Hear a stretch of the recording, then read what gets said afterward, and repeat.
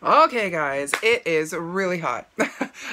So I am coming to you from Korea. I'm just south of Seoul. It's really humid. Like, oh, I I I wish I could forget the humidity, but it's pretty darn gross. I'm sweating. You sweat as soon as you get out of the shower. Anyways, so I wanted to kind of make a short little video since I didn't bring my laptop with me, so I can't really edit much. But I wanted to kind of talk about how to beat the heat. So the first tip I have for beating the heat, of course, is stay hydrated. I don't know how it is in other countries, but I know with Korea, a lot of Korean people don't actually drink that much water.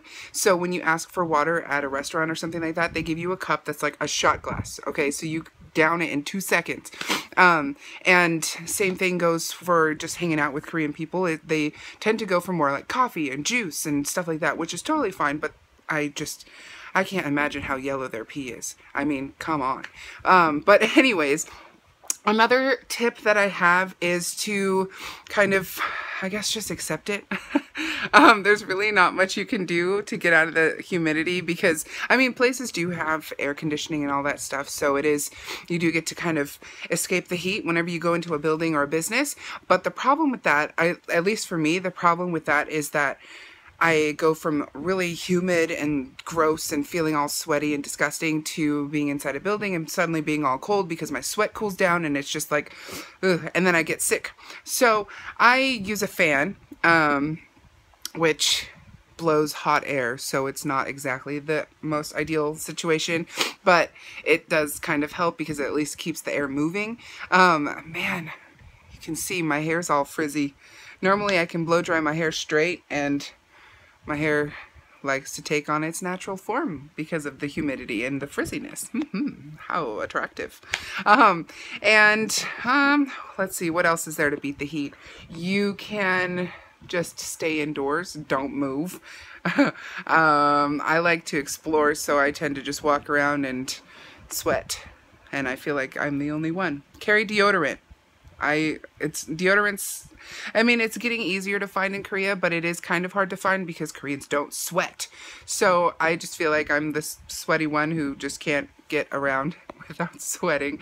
And I also made a bad decision and wore jeans today, as you can tell, which is something I don't recommend. So do not wear jeans.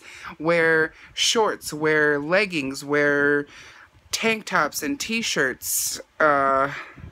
See, I tend to wear longer pants, so like yoga pants and stuff like that, or capris, and t-shirts, because for me, like when my skin touches my other skin, I sweat more. So like if I wore shorts, then the back of my knees would sweat. If I wore tank tops, then my elbows and armpits would sweat. So that's also not a good idea. Let's see, what else? Beating the heat.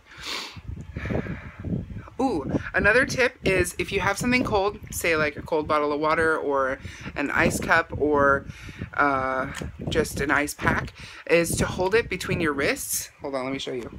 Hold it between your wrists like this, because it does cool you down quite quickly. Because of the veins on your wrist, it does get to your heart a little bit faster. At least that's what I learned or heard. But yeah, if you just hold it between your wrists, give it a few seconds, and it'll cool you down pretty quickly. What I do is I'll take a piece of ice or 2 pieces of ice and I'll wrap them in a napkin when I'm at a restaurant or something, because sometimes restaurants you'll be grilling meat or something and then you have the heat in front of you and you don't want the extra heat. I just take a piece of ice out of my cup or drink and wrap it up in a napkin and put it on my wrist, and I just sit there and people look all confused, but hey, I'm cool, so that's all that matters. Sorry that this video is not that well planned. I didn't really have any kind of, well, originally I wanted to do a haul of like Korean fashion and Korean clothing items that I bought, including this shirt here, but I decided I was too hot to even bother getting up and getting those clothes. And I also just locked myself out because the key fob thingy died, or the batteries died. I don't know exactly what happened, but then out of frustration I just like tapped it a few times and then it went through and I got in. So I just stood outside and sweated for a few minutes before getting in here and doing this video now. And the only reason I'm doing this video is because I'm home alone finally and I am able to speak freely.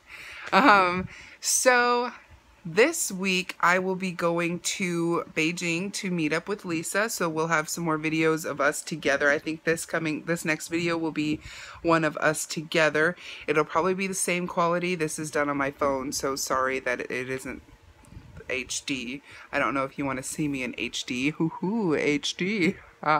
Just kidding. And so, yeah, so stay tuned. We're gonna hopefully have some good videos for you. If you have any other tips for beating the heat, please definitely comment it in the comment section. Let me know, because I could really use some tips, because I am from Seattle. Yes, it does get warm in Seattle, but it does not get nearly as humid as it does here in Korea, or I assume China as well. So give me some tips, because I could definitely use it. All right. See you next time. I hope you enjoyed this somewhat unhelpful video, but see you next time. Thanks for watching. Bye.